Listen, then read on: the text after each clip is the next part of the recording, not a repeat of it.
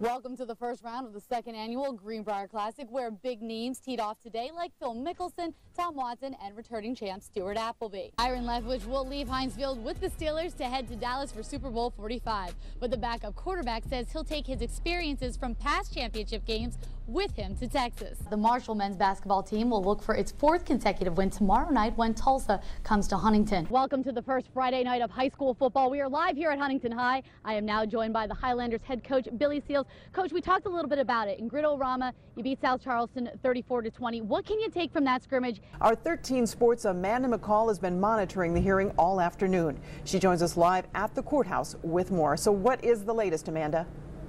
Well, Sandra, the latest is right now the attorneys are finishing up. They're having their oral arguments to finish up for the day. But I can tell you it's been a long afternoon. Over 3 hours we were in the courtroom today hearing both sides of this case. Now, there were 10 witnesses in all called today. Hi, Scott. That's right. Believe it or not, I am not one of the tallest people here. There are a lot of big guys and big names that college coaches are trying to land. You can call them the Timberwolves dynamic duo, double trouble, or the terrific tandem, as teammates Autumn Ross and Kylie Purdue are trying to serve up another state championship title for the Spring Valley volleyball team. They're also this week St. Mary's Medical Center Athlete of the Week. Pat White is known as one of the best college football players across the nation. In fact, he's in the running for the Heisman Trophy.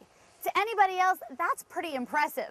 But to his younger brother Coley, he's just Pat. All right, Coach, before I let you get out of here, we're going to show everybody your shoes. We were talking about lacing it up earlier today. If you're a Packers fan or a Huntington High fan, I guess you're set, huh? Yeah, definitely. I bought these before the season started. I've been made fun of throughout the building, but I love them. They're comfortable and they're Huntington High green. They look great, Coach. Good luck to you tonight. Welcome to week 2 of the Suttling Sports Zone. We had power outages, electrical fires, a heat wave, and believe it or not, there was some football in between. I'm Amanda McCall alongside Spencer Atkins. Spencer, let's get back to the first week, though. There were some, lopsided scores, but I think as the season rolls on, that's definitely going to change. Yeah, that's right. But tonight, the Patriots crossed the border and headed to Ashland, Kentucky. We'll start with George Washington up 6-0. Ashland with the ball. Quarterback Sam Hunter airs it out to Cody Winthrow, gets to the 1-yard line. Tomcats capitalize. Hunter with the quarterback keeper.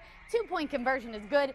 Ashland takes the 8-6 lead. But hold on, we'll move to the second quarter. George Washington pulling out all the stops. Patriots punting away, or are they? Ryan Switzer keeps it and keeps the drive alive for George Washington. They would take advantage of it. 4th down and 6 to go. Trevor Bell finds Malik Hampton. He hauls it in for the touchdown.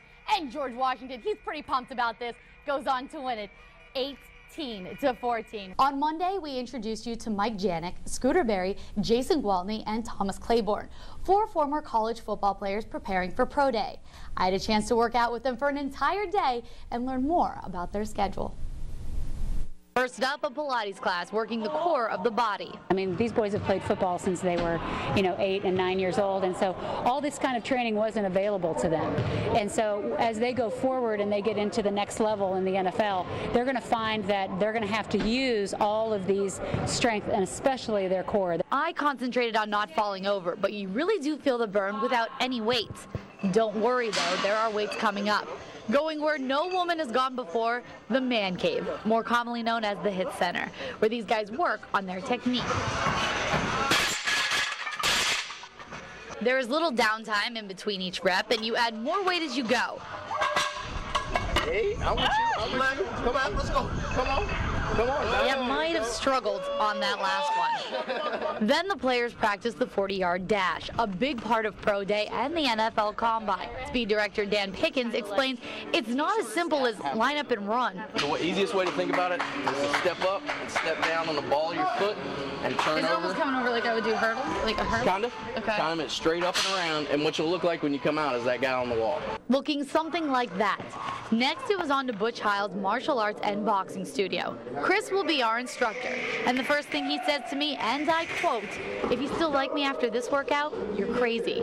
Words of encouragement. This was a full body workout with agilities and push-ups that seemed like every minute. I stopped counting at about around 300.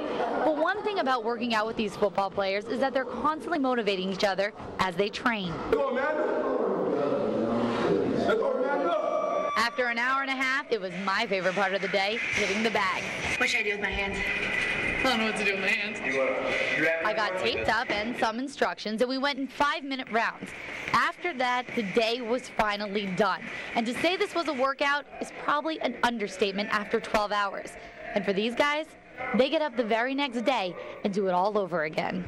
Of course, I want to thank the players and trainers for allowing us to follow them an entire day. Now, from the NFL to NBA, a former Marshall basketball player is involved in one of the biggest trades. We'll have more on that coming up tonight at 11. The Women's Motocross Association is also in town for its championship series. Look no further than top of the standings to find an impressive story. Amanda McCall joins us live from High Point Raceway in Mount Morris, Pennsylvania with more. Hi, Amanda.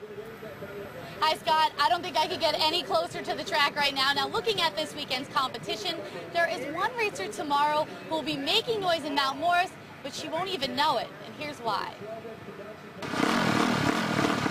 The normal sounds of a race means nothing to motocross racer Ashley Filick. The Women's Pro Rookie Champion from last season has been deaf her entire life.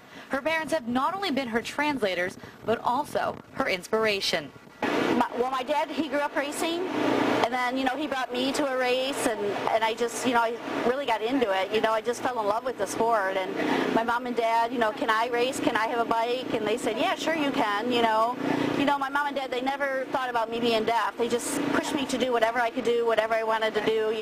Since Ashley can't hear, she uses her surroundings. I learned how to shift the bike by vibrations, and I just got used to it, and it just doesn't matter to me that I'm deaf. I just go out there and do it.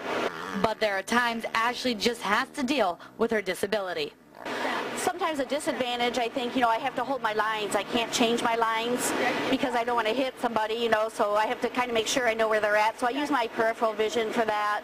I've hit neutral a few times because I can't hear, and I went over the bars, and that's not a good thing. Still, Ashley never gets discouraged and always stays determined. This season, the 18-year-old is the only girl on her team. She's constantly raising the bar, and it's pretty simple on what keeps her motivated.